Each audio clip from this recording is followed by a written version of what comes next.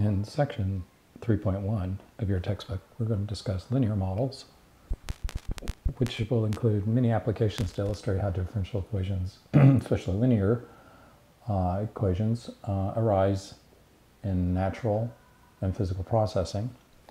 The first area we're going to talk about, area 1, will be the topic of growth and decay.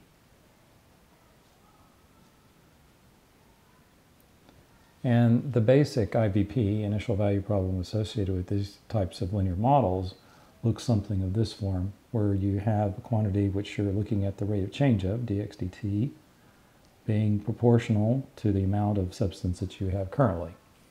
So the form would be k times x, where k is some constant. We would say a constant of proportionality.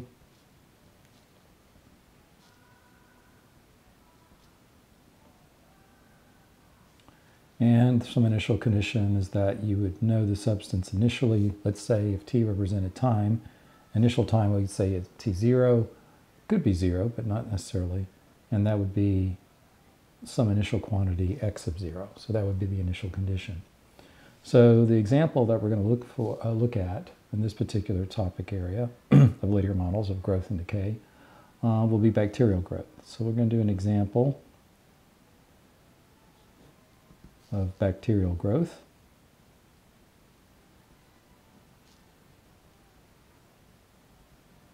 All right. And so we're going to make some assumptions and then build our model and then answer a few questions using the model. So let's assume that you have a culture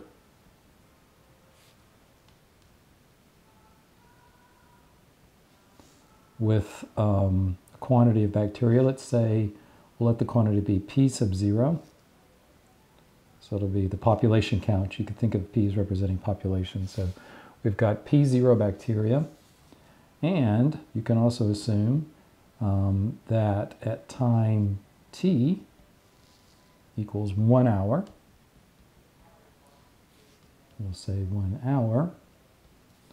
Let's suppose you've grown bacteria so that you would then have a factor of 3/2 p0 bacteria. So the bacteria has grown in the dish, and it's grown by this factor 3/2 of whatever you started with. The question we're interested in answering, here's the question: how long would it take? So how long, and that would be in hours. How long in hours will it take for the bacteria to triple?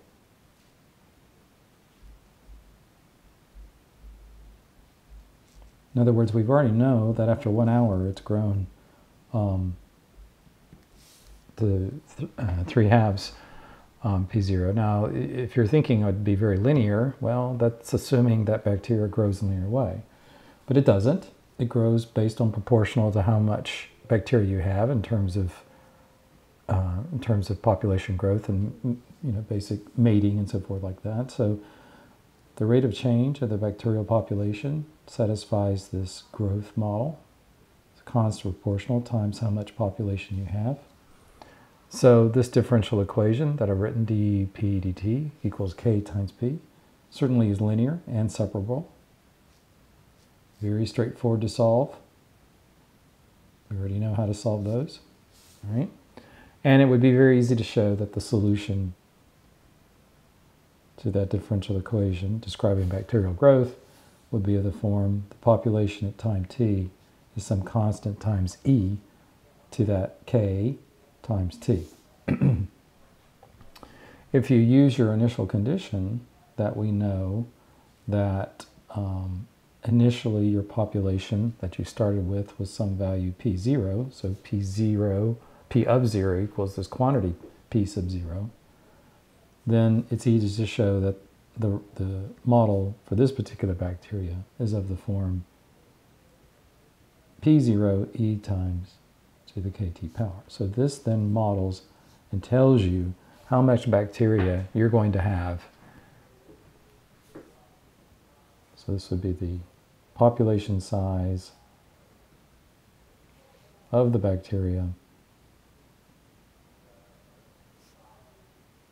after t hours. Hours is the unit we're looking at here of time.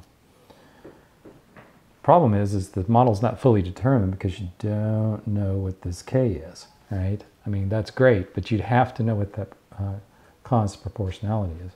So typically you have to have some other data. You'd have to, sometimes we call that ground truthing. You'd have to have something else other than the initial condition to fully define this growth model.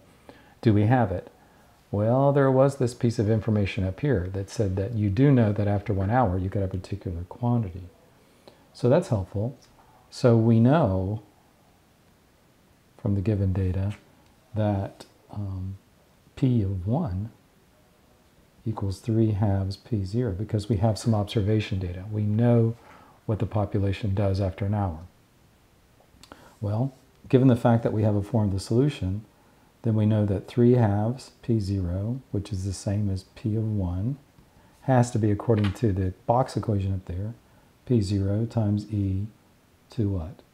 K times 1 being plugged in for time. And of course, the p0 values divide out, and what you're going to be left with is that basically e to the k, because k times 1 is k, e to the k has to be 3/2. Taking natural logs, that would mean that k is equal to the natural log of 3/2, which is approximately equal to 0.4055. So now we have a very specific model for this particular bacterial growth problem, that P of t is whatever you start with initially in your petri dish or your culture, times e to the 0.4055 t power. That's more specific for this. It's only because you had that extra piece of data.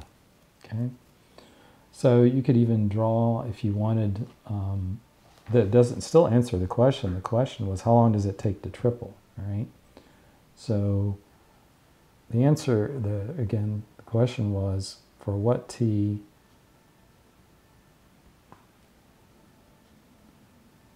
does P of t equal 3 times P0? That was the original question. So what would you do? Well, take that, 3 times P0. We're looking for a particular t that achieves that. Set that equal to what the specific growth function is now. Again, the P0s will divide out way. And what you're going to have is that with natural logs, again, you're going to have that 0.4055 times t is going to be equal to the natural log of 3.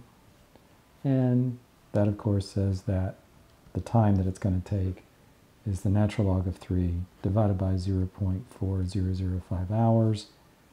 And that's approximately about 2.71 hours. It's going to be how long it's going to take for it to triple from the original growth. So if you were to draw a graph, we'll sort of illustrate what this would look like here. If you were to draw a graph, basically in time is hours, P is your population growth there. This is your initial population, P0. This is 2P0, this is 3P0. That's the tripling of the population growth. What we've said is that if this is 1 hour, this is 2 hours, this is 3 hours, 2.71, somewhere about right here, right? So we would achieve the tripling at that particular point. That would be on this growth curve. At time 0, this is where you started. It's exponential based. This sort of is an illustration of the shape of the growth curve. Again, we do know that at time 1, it should be closer to 3/2. So it's going to be a little bit higher than P. It'll be halfway between P0 and 2P0. All right, it should be. If the curve was shaped maybe a little bit more appropriately. But that's sort of an illustration of a nice bacterial growth problem where you just use the basic model. We know what the form of the solution looks like. You just need some other piece of information to find that constant proportionality K. And once you do that, then you should be able to, and of course, use your initial condition to get the P0 there as the multiplier. But then when you have that, you can simply answer any question you want. You can answer any question about how long is it going to take to achieve a particular amount of population of the bacteria.